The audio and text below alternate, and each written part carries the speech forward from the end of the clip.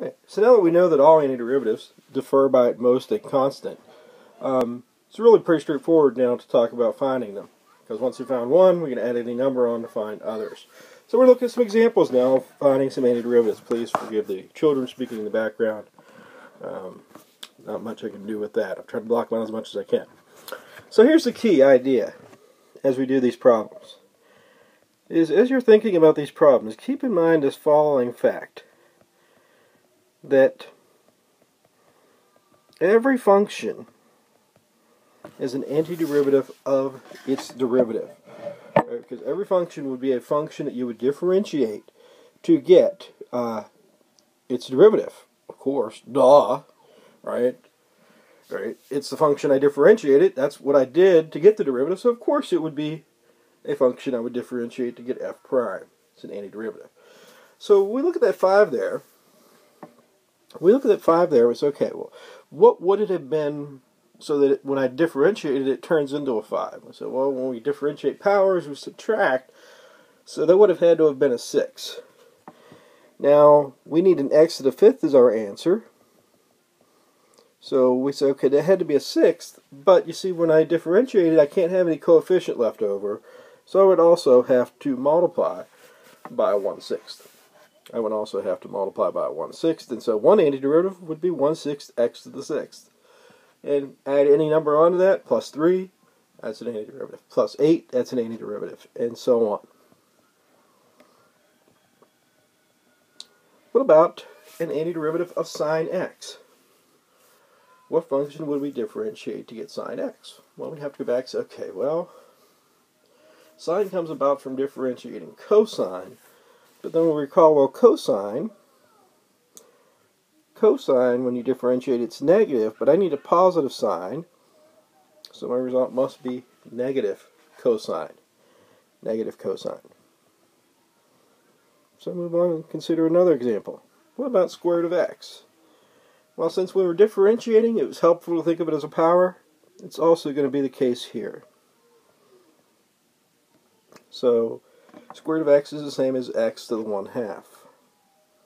And it's okay, well, what would it have had to have been before? Well, to get to 1/2, means you subtract 1 from something to get 1/2, means it would have had to have been a 3/2. But then we got to divide by that because I don't have a coefficient in front of that square root of x. So I'd have to divide by 3/2. But dividing by 3/2 is the same as multiplying by 2/3. So I get 2/3 x to the 3/2. Okay, well, let's consider another one. Oops. Something messed up there in my replay, and I've gotten the answer before I wanted it. So let's consider 8 over x to the 3rd. Well, I can quickly write that as 8x to the negative 3rd. And again, I say, well, to get a negative 3, I would have had to start out with something so that when I subtracted 1, I get a negative 3. So that would have been a negative 2. So I'd have an 8x to the negative 2nd. But then to account for that negative 2 that when it gets multiplied, I have to once again divide by it. So I'd take and multiply by a negative 1/2.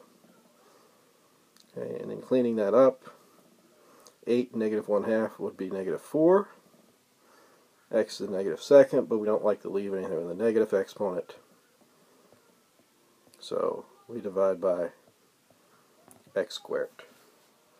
And so we get the answer, a negative 4 over x squared. So now we're ready to talk about a more general rule.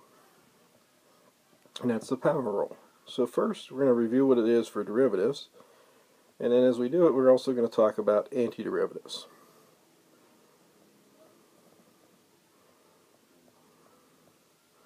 So this is for f of x equals some function x to the n. So with derivatives, we multiply by the exponent first, and then decrease the exponent by 1. That's the process. In terms of exponents, if my function was x to the n, then the derivative would be n x to the n minus 1. This is really important. This is what trips people up a little bit with antiderivatives. Is imagine now I'd make a trip. So I go over here and I went this way. went east so many feet, and then decided to go south so many feet. Now, if I want to reverse that trip, go exact reverse of what I did, since the last thing I did was go south, the first thing I do has to be to go north, however far, and then once I've done the north, now I can go undo the east part, which would be to go west. So the last thing I did in the power rule for derivatives was decrease the exponent by 1. So the first thing I have to do with an antiderivative is to increase the exponent by 1. And then I multiply by the exponent, so now I divide by the exponent. In terms of an actual formula, if we had x to the n as our function, we then increase the exponent by 1, which would give me x to the n plus 1. And then finally divide by that exponent, which is n plus 1. So now that we have a little bit of a feeling for antiderivatives, and we realize, of course, that antiderivatives all differ by constants, what we're now ready to talk about is another definition. So we say let f be an antiderivative of f of x. We define the indefinite integral of f of f. The indefinite integral is a family of antiderivatives. So rather than giving just one antiderivative, it's given the whole group. Okay. Then we say the integral, which is written as kind of a little curved s, of f of x dx would be capital F, just any old antiderivative, plus a constant. And that's known as the indefinite integral of f. Now, in the next video, we are going to first look at some properties of indefinite integrals, and then we're going to look at how to compute some indefinite integrals.